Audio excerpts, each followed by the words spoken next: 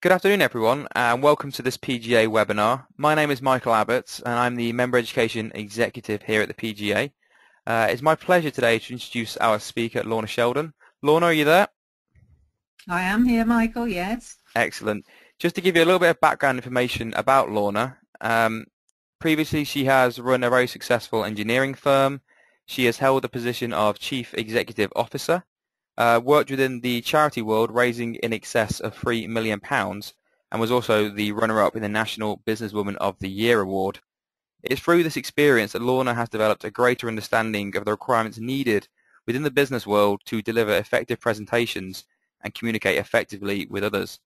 As a result of this, Lorna set up her training company over 22 years ago, and since then she has worked in over 26 countries, training over 37,000 people. Lorna is here today to talk about her seminar, Presentations to Persuade and Influence, which is part of our member education offering, and hopefully she can give us a better idea of what will be covered on the course. So Lorna, over to you. Thank you, Michael. Hello, everyone. Every time we speak to people, we're passing on messages and information. We hope that they will listen to it and act upon it. Unfortunately, this doesn't always happen.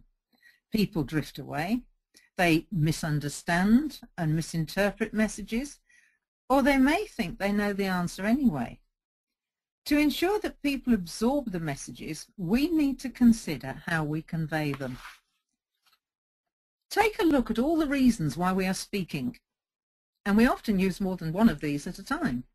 What we tend to do is we concentrate on the content, but we don't think too much about the delivery. To be an effective communicator and presenter, we need to think about three specific areas. We need to consider that perception is more powerful than fact. We need to vocalize the message more effectively. And we need to use positive body language and not send out negative messages. Taking perception as being more powerful than fact, we know that the first impression is based entirely on appearance. I want you to take a look at the next two slides and give me your opinion on who you think is dressed correctly. So first of all, take a look at these three gentlemen. Quite a variety of outfits here. And if we take a look at the ladies, again, we've got three different opportunities of dress. Now, each one of them is in fact correct. It doesn't matter what they're wearing so long as they're smart and appropriate for the business that they are involved in. What we must try to avoid is something that isn't always smart and certainly isn't always appropriate. What we need to do to overcome our nerves and focus the listening on what we are saying is we need to allow time for that first impression. So considering that we've got the dress correctly for whatever job we are doing, what we can then do is use three simple steps when making a presentation, giving a report or a briefing to ensure that we do in fact draw that listening in. Once we've got past the first impression, we now come to the second impression, and it's not an impression that most people think about. We all talk about the first impression, but not the second. The second impression takes place the minute you open your mouth. You are judged on your confidence, your professionalism, your knowledge, and your preparedness for whatever it is you are speaking about. Now, we can adjust how we are creating that second impression. We're not talking about accents, we're talking about how you actually speak. The four areas that I work with people on are the four that you can see there in relation to your voice: pace, projection, pitch, and pause. And I'm going to share two of them with you today so that you get an idea of what will make a difference to how people listen to you. Think about the speed at which you speak, pace. If you speak too fast, people will simply switch off and stop listening because they can't absorb the information at the rate that you're giving it to them at. They will come back and listen to you again, but they're missing chunks of information. Speak too slowly and people don't listen because truly it's boring. Speak somewhere in between and you'll find if that in between is still only one speed, it also becomes boring and people will stop listening. To engage the listening and to keep people listening, you need 3 speeds of speaking in a very short space of time in a pattern, and you can hold people's listening for as long as you are speaking. And you will find that they go away with the complete information that you've been sharing with them. And I will teach you that specific technique if you decide to come on a course at the PGA. Now let's take a look at another one. Your pitch, your inflection in your voice, your tone of voice. Let's talk about inflection. The variety and the rise and fall of your voice holds attention. It is a movement up and down, and if you look at the next slide, you'll see that the natural movement that we generally use is at the top. It's not very much, it just goes up and down slightly. The lower picture is the picture of a voice-over performer's voice inflection. And what will happen if you increase the width of the loops, you too will not only engage the listening more specifically, but it's also a very strong persuading technique. So there's 2 for you to go away and work on already. Now if we move to the next area, which is using your positive body language, which we can use in such a way that it builds relationships and helps us to interact, we need to again look at 4 specific areas. We need to look at your stance, what you're doing with your feet, because your feet are your biggest giveaway as to how you feel. We need to look at your hand gestures, and your hand gestures literally should start the minute that you open your mouth. We need to look at eye contact, and we need to consider whether or not our face is backing up what we are saying. So what I want you to do now is have a quick look at feet. Men and women do completely different things with their feet when they start to speak to people. Men tend to step backwards and forwards or side to side. They can move around in a circle, they can sway the body, they even on occasions practice a wiggle that I relate to golf. That little movement when you're just leveling up to shoot the ball. Women on the other hand either stand with their ankles crossed or their feet very close together, and either way they're going to fall over after a very short time. What then happens is that men and women move into the same position, which is 1 foot out and leaning on the hips. Now if you do that, you tend to have a slightly lopsided body and you don't tend to look very professional.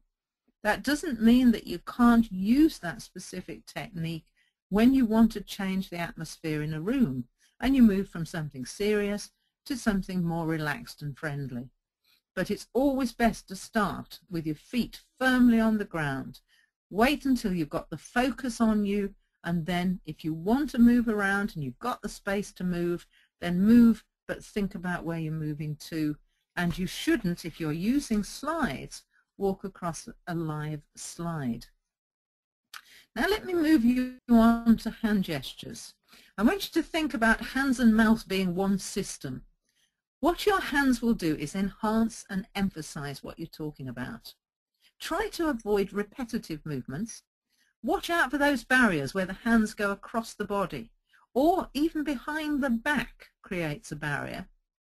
Use a mixture of conversational gestures and picture gestures, and I have to tell you, you should have between 5 and 15 different conversational gestures to draw the listeners in, and direct those gestures towards the listeners.